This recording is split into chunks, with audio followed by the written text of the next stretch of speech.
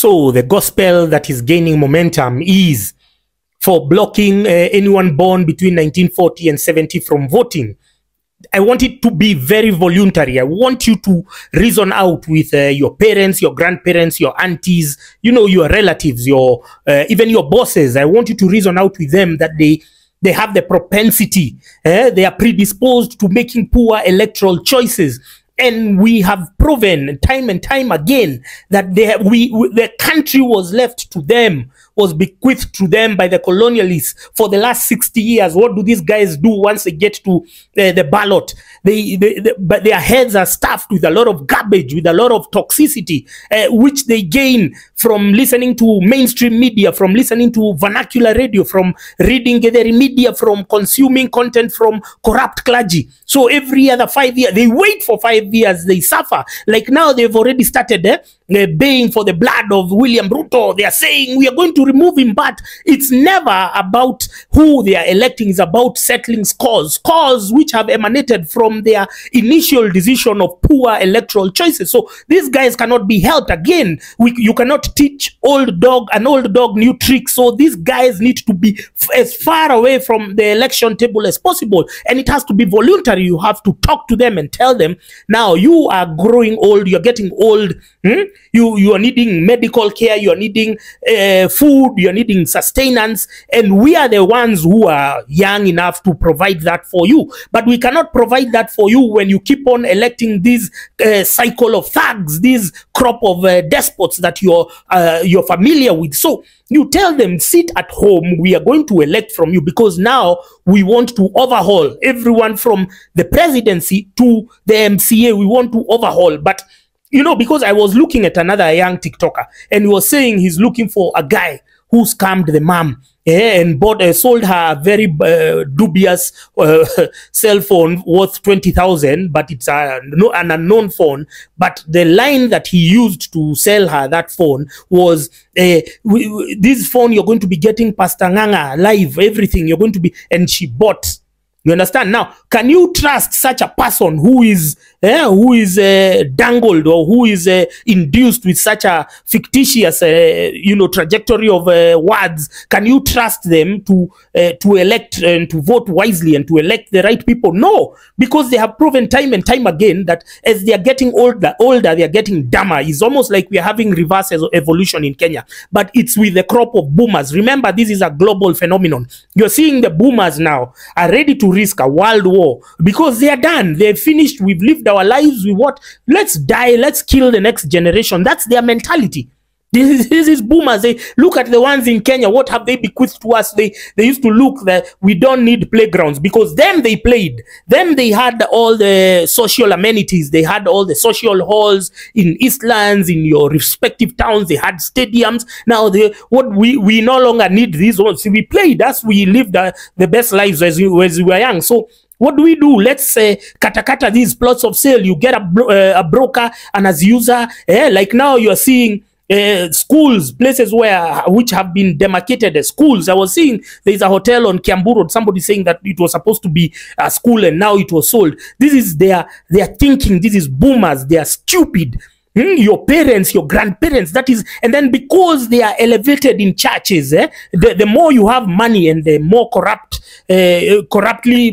acquired money that you have, the more you are praised, the more you are worshipped. The churches love you. The pastors, wachungaji, they'll always be in your house every evening, giving you cock and bull stories just to extract that money. You see, so we cannot then leave the responsibility of elections to this misguided lot. We have to get rid of them, and we have to ensure. I was speaking with somebody today, and they were saying, it's not me, it's not my words, that we should lock the houses on election day, we should hide their IDs. It's not me. I'm telling you, it's my friend who was suggesting that. But I told them no. I told them this has to be voluntary. You can reason out with them. I know it's very hard to reason out with people who have always been shown that they are right, but it's you young people who have spoilt them. You have told them that everything that comes out of their mouth is wisdom, and these days we have discovered that age is no longer a measure of wisdom. So you young people,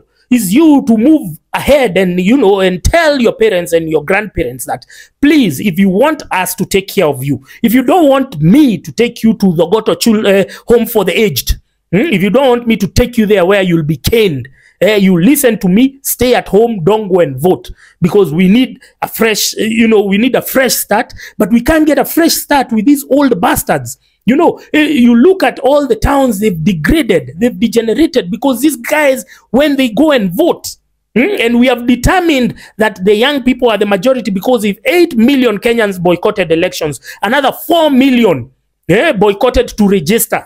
Now, what everyone has been saying that, oh, Ruto will still, look, you can steal small numbers. You can steal 500,000, 800, you can steal those ones. But once it's over 5 million, it's impossible to steal. Even the Electoral Commission will tell you, no. But they have already sold you. That's how they get you away from voting. They have already sold you the lie of voter apathy, about they use violence. They use all sorts of mind control schemes to get you not to vote. But now you need to come out in there was somebody who once said in large numbers and large quantities. I don't know who was that politician. You need to turn out, and then you need to ensure that your parents and grandparents don't vote at all. We don't need their help.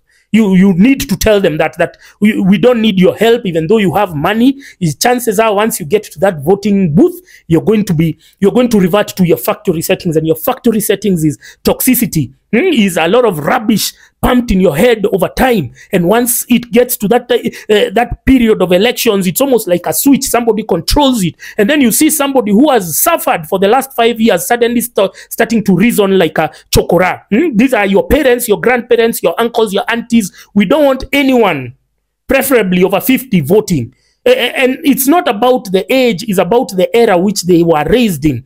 These boomers have no value for humanity. You see how they cut trees. You see how they build roads, cutting corners and everything. You've seen how they've left junkyards of infrastructure in the country, just because they don't like sports, just because they don't see sports. Then they view importation now. They killed all the manufacturing, and then now they've reduced to importers. And then the same idiots who are enduring the bad, the negative, the harmful effects of the collapsed manufacturing industries and agriculture and everything, they are there praising the importers. They are there praising the tenderpreneurs. You see, they can't be helped, because this is a mutated strain of Stockholm syndrome, where they constantly have affection towards their oppressors. So your parents and your grandparents, they are stupid because of the era they were born in, because they found everything functional. They used to come to Nairobi with only an ID. They get a job. They do what? Did they have conversations about politics? No. Did they talk about good governance? No. Why were they still nostalgic about the Uhuru Kenyatta presidency? Because they assumed that Jomo Kenyatta was a brilliant president, yet they didn't take time, like we are doing right now, to say that Jomo Kenyatta never launched or built any project. He was just going to rename projects which had been done by the colonialists. You understand? It's the same thing that Ruto is doing today. Yeah, Ruto is just going to rename, to rebrand. He goes for a church service. He goes here, I don't know what. He's in Kericho Green Stadium. You saw there was death in Kericho Green Stadium. Samson Cherargei has been very consistent in criticizing Ababu Namwamba. Ababu Namwamba apparently was a supervising minister for preparing that facility for the National Day celebration. And we have defended Ababu Namwamba before, but now it's becoming too much. When people die, it's becoming too much, man. So we have said, Cherargei, continue with the show. Ababu Namwamba was left. The first thing, they removed arts and culture and whatever, they took it to Aisha Jumwa, and then they left him with sports because of all the bad publicity he was getting with the influencers at the time. But now I've seen Cherargei is very consistent. Go ahead, man. So these are guys who don't even value, things like sports. And because the generation of boomers never had these conversations that we are having, we are calling the president out for rewinding projects which had been launched earlier. And now the boomers never had these conversations about Jomo Kenyatta, which is why they thought that the Kenyatta era was prosperous. No, Kenyatta was a thief, just like the Sun came to steal 4 trillion Kenya shillings. You understand? So we are having the conversations They never had the conversations. They absconded or they squandered that opportunity to have conversations because they were carried away by euphoria and propaganda. So as we are telling the old generation of boomers, you are idiots, you're stupid, we don't want you to vote, we don't need your help. Please stay at home on election day 2027, please.